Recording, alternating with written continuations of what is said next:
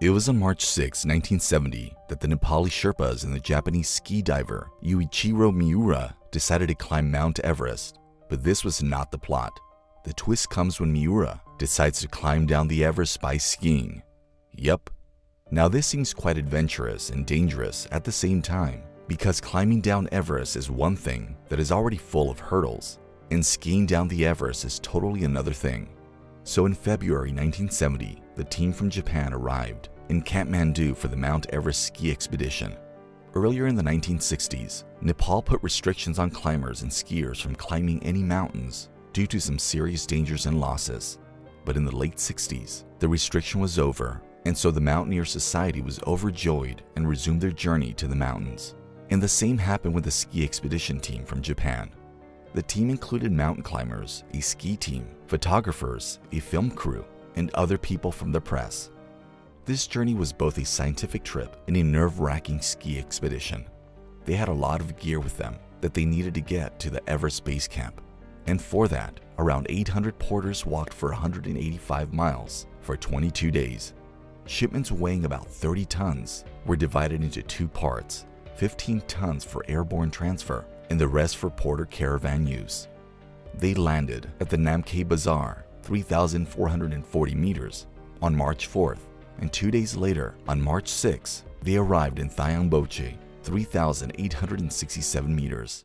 The team established their first base camp at Thayangboche to allow members to acclimate to the altitude. It was on March 6, 1970 that their trip finally started. They stayed at the base camp for weeks to get used to the air of Everest and to save themselves from possible problems that might occur. The Imja Glacier Group, the Mingbo Glacier Group, and the Khumbu Glacier Group were the three divisions of the squad. It was up to the Khumbu Glacier Group to choose the location of our base camp. What these excited and passionate people didn't know was that there were a lot of hurdles coming their way. It was on the 23rd of March that the base camp was erected in the heart of the moraine, directly below the icefall, 5,350 meters. With the previous two scouting trips, 5 of them had already traveled to the icefall. It was on 4th April that the team was able to set up Camp 1 just above the icefall.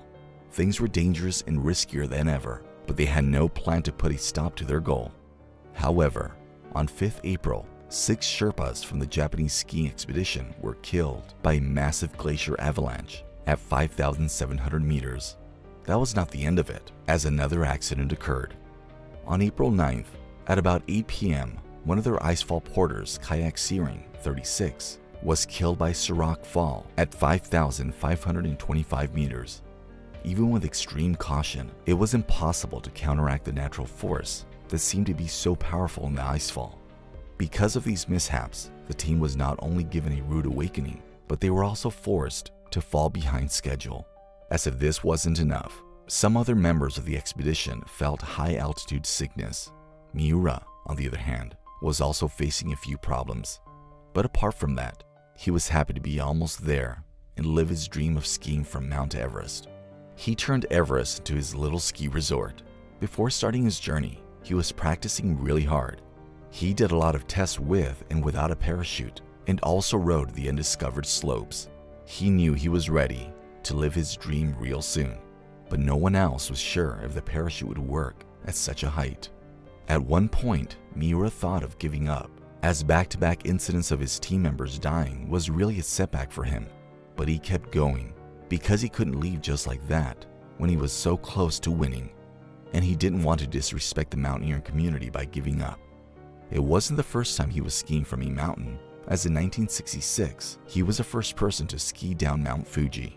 There was a lot of material that was still to be loaded, and so to carry out the load to at least 8,000 meters, the mountaineers were divided into two teams. It was the Southwest Face team and the Southeast Ridge team.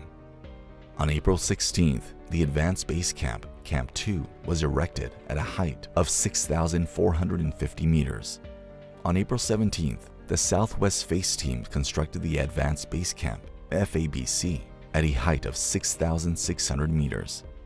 Now the two teams began to work as per their plan, and as they were likely to summit in May, so they had to make their way out. It was on 18th April that Miura and the team established Camp 3 at the Lhotse Face. the weather was comparatively better, and they had little trouble finding their way.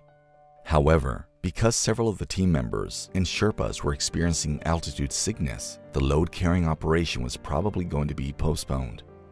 Around 2 p.m. on April 20th, Hirabayashi and Kanzaki fell down the Lhotse face when Hirabayashi was descending. Fortunately, they were shielded by a rock's edge and unhurt. However, this is only a preview of the catastrophe that was ahead. On 21st April around 9 p.m., a call came from Dr. S. Sumiyoshi, who was staying at Camp 1 with a few more mountaineers. He gave the news that put everyone in extreme shock. He told them that Narita had died of an unexpected heart attack. He told them that he was having his meal and suddenly had a heart attack. It was so sudden that Dr. S. Sumiyoshi and the other mountaineers who were there couldn't do anything. The body was tenderly transported to the base camp on April 24th. It was burned in line with the local religious custom at Tukura. 1 day's march below base camp in the presence of 11 members before being presented to his father, who was waiting in Kathmandu by their commander, S. Matsukata.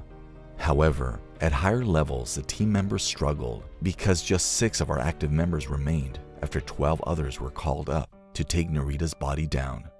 H. Tamura and 4 other members of the Southwest Face crew concluded constructing ropes at Camp 3, 7,600 meters on April 28th.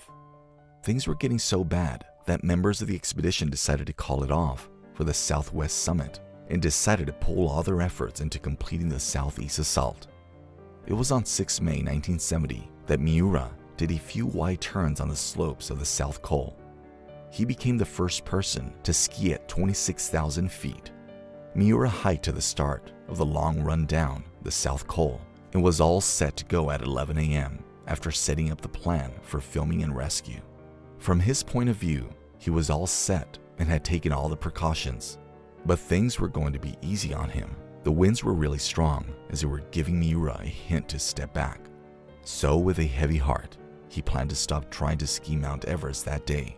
And if he didn't ski that day, it would clearly mean that he would have to wait for another week. But the wind stopped, and at around 1 p.m., he made his way down Everest. He suddenly fell down the rocky and rough blue ice of the col and quickly opened his parachute. And it did open. Miura was relieved, but only for the time being. As he thought now he would land easily, there raised a lot of turbulence. The wind's direction was changing in seconds, and he was losing the strength to keep himself balanced and calm. As if the worst was meant to happen on this expedition, Miura's parachute failed to function properly, and he soon realized that he was not in charge of the parachute. He was blank and didn't know what to do next, or maybe he clearly knew what was going to happen next. His skis touched the rough ice, and he did everything to slow down, but to no avail. He was coming down at full speed, and nothing was working to get his hands on himself. And suddenly, his ski got stuck on a rock, and he fell. He could feel the cold and harsh ice on his back as he fell down. At that moment, he knew that he wouldn't be able to get back to life. And this was it. But God had other plans for him. He was saved. Yes, he ditched death and came back to life. Miura's skis were held in place by safety straps that kept him from flying as they failed next to him until one broke off and bounced like a toothpick. He tried to hold on to the ice, but he couldn't stop himself from sliding down the most enormous crevasse in the world. After flying over a boulder, he was thrown 33 feet into the air. Miraculously, a small patch of snow stopped him by 250 feet from the Bergstrand. When he was giving the interview, he said that once he was lying down on the ice, he thought that he was over and was on another planet. But after a minute, he realized that it was a miracle and he was still alive. Whoa, that was really unexpectedly good. A documentary was made on his expedition in which he tells about everything that happened in the air. The documentary is named The Man Who Skied Down Everest. It came out in 1957 and also became the first sports movie to win the Academy Award for Best Documentary. Also wrote a book on his adventurous journey in 1978. This tragedy of almost losing his life didn't make Miura put a stop to his passion for skiing down every mountain on the planet Earth. His life is full of achievements and hard work.